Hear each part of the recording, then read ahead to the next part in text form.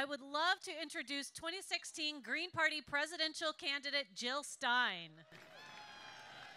All right. Wow, you are beautiful. It is so wonderful to be here today, to see us all across the political spectrum.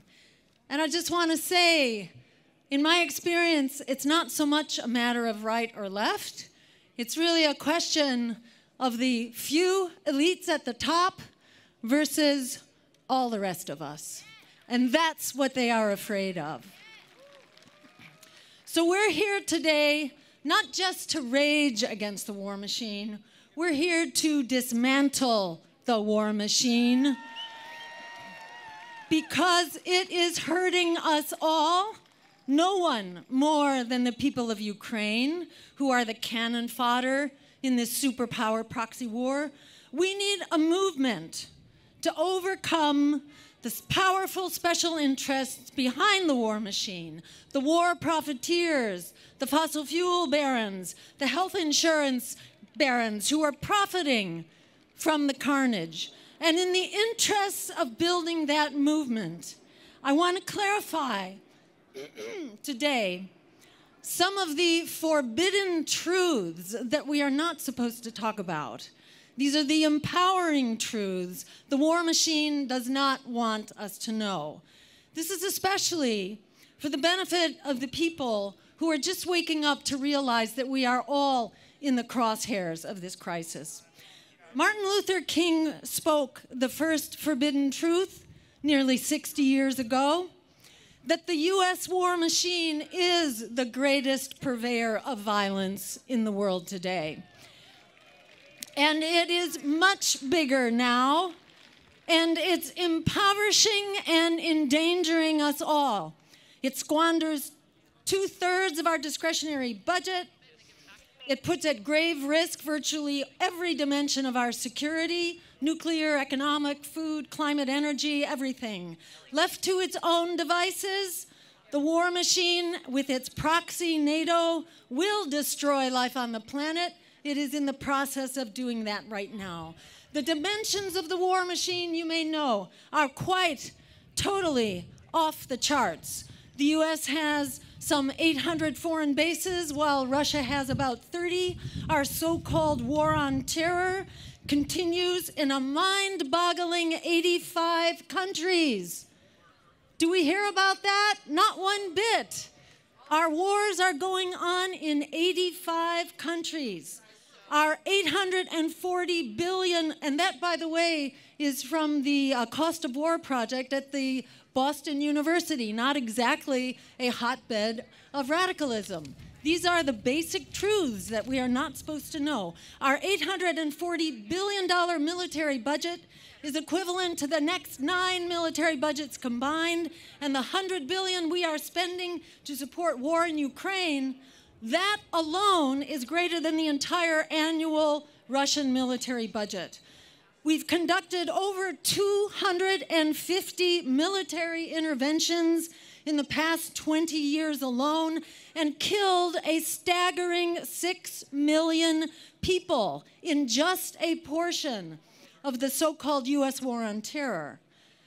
This murderous military spending consumes resources desperately needed here at home by 70,000 people who die each year for lack of health insurance, for 500,000 homeless people on any given night out on the street, for 33 million mired in student debt, 100 million in medical debt, 22 million impoverished children, and on and on. U.S. imperial aims are clearly stated in our official military policy known as full spectrum dominance, an all-purpose declaration of war for all time against all economic and military competitors, friend or foe, which leads to the second forbidden truth, namely that the U.S. empire has been provoking war with Russia for decades. However murderous and illegal the Russian invasion is, and all wars are murderous and almost all wars are illegal, that Russian invasion was a provoked response to an even bigger, more murderous, illegal game plan of the U.S. empire, in which defeating Russia is just one small part. So yes, Russia illegally invaded Ukraine, but did so with a gun to its head, or in this case, nuclear-compatible missiles to its head. When the roles were reversed and Russian nukes were at our doorstep in the Cuban Missile Crisis, our response was what? It was to begin immediately launching nuclear war. That puts Russia's invasion in perspective and makes it rather moderate by comparison. Khrushchev and Kennedy had the good sense to back off and negotiate. We need to follow their example now.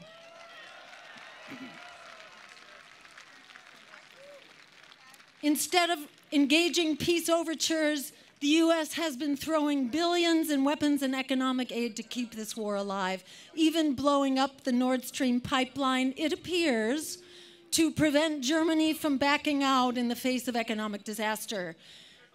If the U.S.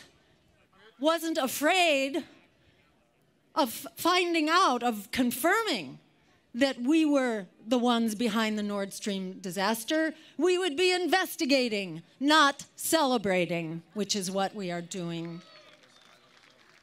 So I just want to add, the nuclear threat produced by all of this is an emergency of the highest order, and we are all in the crosshairs of this emergency. Yet our leaders are playing a game of nuclear chicken, pretending nuclear war is winnable. If as few as 100 nuclear bombs are dropped, that alone is enough to trigger nuclear winter, which means most of us are going and we're on our way out. So this is absolutely unacceptable. Also, the Ukraine conflict is accelerating destruction of the climate, which is already at the brink of collapse. The bottom line is this: this war and the war machine that it's a part of are endangering and impoverishing all of us. Martin Luther King had it right, not only about the U.S. being the greatest purveyor of violence, but also that militarism doesn't stand alone. It is joined at the hip with what Martin Luther King called the triple evil of militarism, racism, and materialism. That's why the crisis of empire is inseparable from the crisis of racial and economic equality and the crisis of democracy that allows our policies to be bought and paid for by the highest bidders, in this case, Wall Street and the war profiteers. On each of these crises, we have hit the breaking point. For that reason and the practical matter of reaching critical mass, we need a broad movement for peace, justice, and democracy, with us against the political and economic elites, the 1% against the 99. We need that broad movement. And as a first step, we need an immediate ceasefire and negotiations to ensure the security and autonomy of all parties as provided in the Minsk Accords. This is not rocket science. As Frederick Douglass said, power concedes nothing without a demand. It never has, it never will. We are here today to build that demand until it cannot be denied. Our very lives depend on it. Thank you so much for making it happen.